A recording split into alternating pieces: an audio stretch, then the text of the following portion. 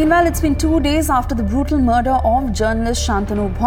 Now, Tripura Chief Minister Manik Sarkar paid a visit to the slain journalist's family.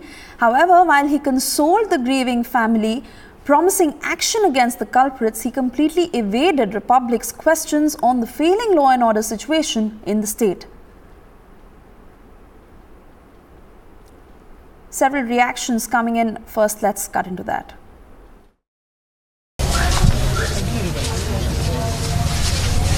In broad daylight, a journalist was hacked to death and the police turned out to be very respected this time. Who said so?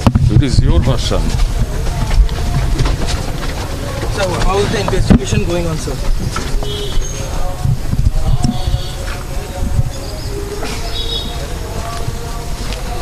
Sir, any comment on the Rohingya crisis?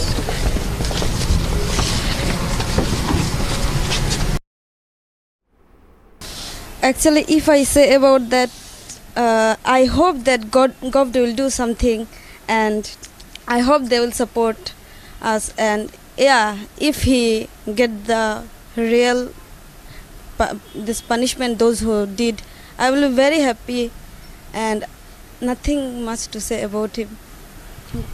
Shantanu, when did you talk with Shantanu for the last time? Actually, I didn't know that he died, no, and I think he died on Wednesday, and Tuesday I didn't talk with him. On Monday last time I talked with him, and he told that he will call me at night, but so sad that he didn't call me anymore. Well, there has been a massive outrage over the murder, and the family is demanding justice for Shantanu. And to give us more details on this, we're being joined by my colleague Anirudh, who joins us on the phone line. Anirudh, visiting the family is one thing. The important point is that how will the CM's intervention help in fast-tracking the investigation, because that is the priority right now. Yes, absolutely.